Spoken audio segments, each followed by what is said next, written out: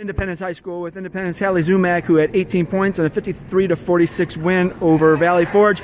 Hallie had 16 in the second half. What was it that had you going in that second half? Well, we were obviously like slacking a little bit in the first, and like it was closer than we wanted to be. And Coach went in there and he told us why we needed to like be like sad and stuff. So it just got us all motivated and stuff, and it woke me up too. And I was like, all right, like yeah, I need to quit messing around. And, like we need to really get it like the job done and stuff. So I just like we had a good talk with the team, and we just all talked about like what we need to do and stuff. And it was just like, it was just a big group effort, and we all just decided like, all right, like let's go, like let's pick it up. You guys still don't have a full lineup with Julia out, but you got Jess back. She contributed quite a bit.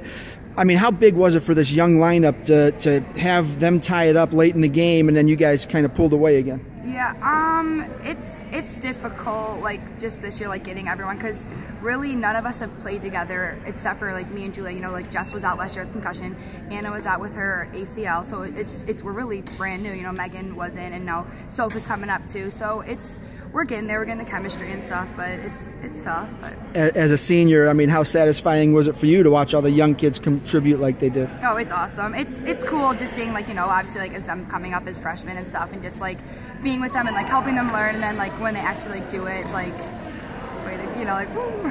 Outstanding. Great game today, and good luck the rest of the way. Thank you.